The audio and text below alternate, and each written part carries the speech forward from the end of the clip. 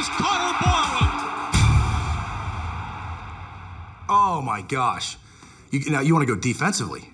You know, I mean, Connor Barwin, you talk about a playmaker. The guy shows up every single day and makes plays.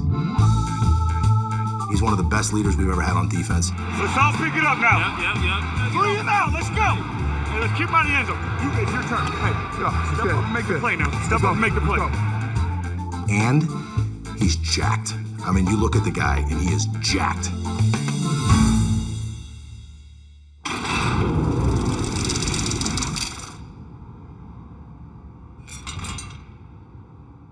Come every play, relentless, like some dogs. Without it's like, damn, this is crazy.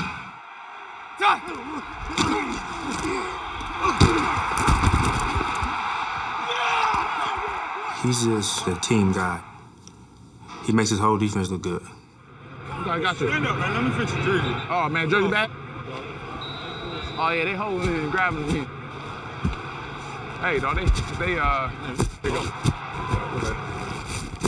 Hey, there you go.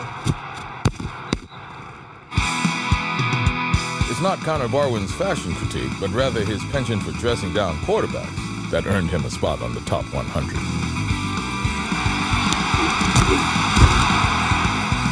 Barwin led the NFC in sacks with 14 and a half.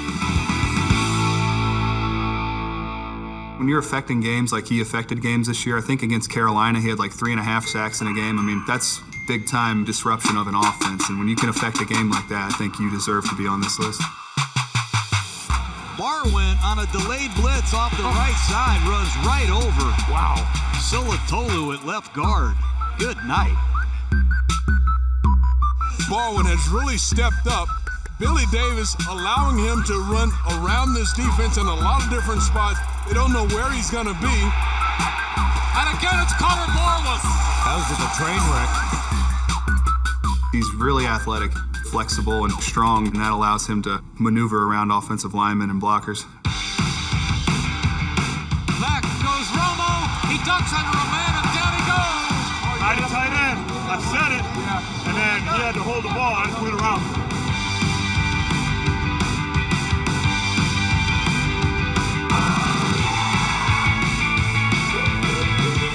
So versatile, can do so many things. Barwin played college basketball at the University of Cincinnati, so he's a good-looking athlete. Anytime we needed a big play, it just seems like he was the guy making it. He's got the presence, the speed, the heart, the perseverance, and stud.